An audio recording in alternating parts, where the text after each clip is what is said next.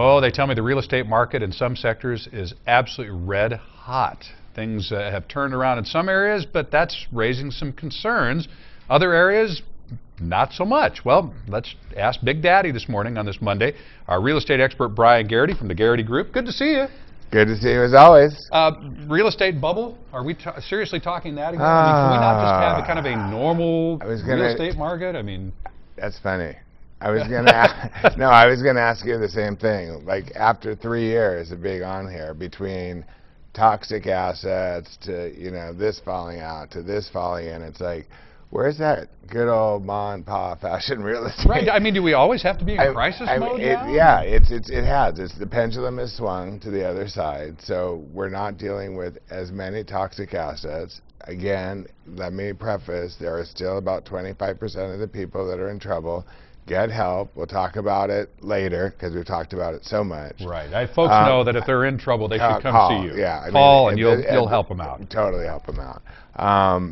We have a listing program that we're designing that's really cool for people that come and list with us. And I'm putting all the particulars together, but this is how good the market is. I will basically guarantee them that if I can't sell their house within 30 days, we'll take 1% off the commission. We're already going to give them a break on commission coming in the front door, so there could be some substantial savings.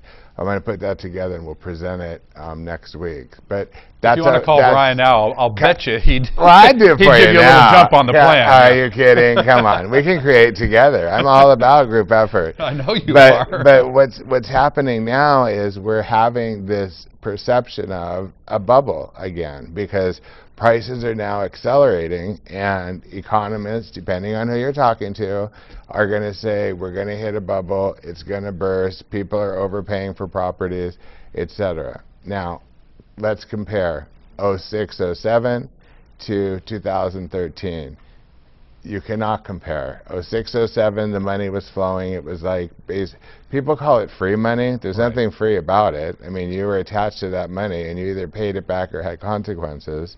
But the way that the housing market is now, our inventory is low. For example, in San Diego, 91 out of 100 metro cities have all seen a surge in value, prompted by low interest rates, prompted by inventory being low, but it's not a level where there's going to be a bubble. There isn't. It's more of a rebound. The rebound effect is not because everybody can get a loan. That's what caused this other thing to burst, exactly. Right? Oh, because exactly. People that should not have been allowed to take out those huge loans we're getting those loans, and then they couldn't pay them back. And so that's really what caused that crisis. That's not the situation now. No. It's hard to get a loan right now? It's very hard to get a loan. That's a totally different situation now. We've got the flip side of the coin. All of a sudden, cash has flooded the market.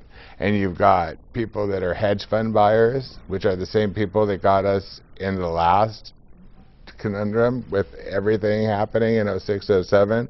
These Wall Street people. I had an agent that represented a Wall Street group that wants to buy 4,000 properties in San Diego. 4,000 properties in San Diego, that's not even what we have available. We're under that amount. So we're low on inventory in our market.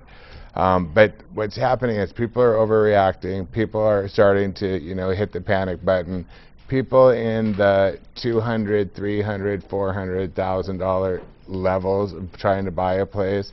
Listen, they have 15 offers coming in on a property. I know. I list plenty of them. I see it happen. And then you've got cash buyers and you have finance buyers. Well, finance buyers are very, and I feel bad because I want to give the finance buyer a chance because I know they're getting slaughtered on every other deal they're putting an offer in. But it's because you don't know what the banks are going to do. You don't know. So if somebody's got cash, the deal's clean, you're done. It's going to close. Right. And for your seller, you've got to give them the highest level of protection. So it is very frustrating right now. Is there a bubble per se? I don't think so. I think it's a rebound. Okay. It's one of those things where we just got to look and hang in there. We're low on inventory in San Diego. So before, when we were saying if you're sitting on the couch, get off and move, You may have waited, but it doesn't mean you can't get a place. But it does mean you're going to have to be patient. And if you want to sell, then certainly this is right the time now, to list with Bryan. List. I'm serious. If you've got equity in your property, and we've got this surge of people out there wanting to buy. Radio shows on Wednesday. We'll be talking about this on Wednesday, actually, so it goes together.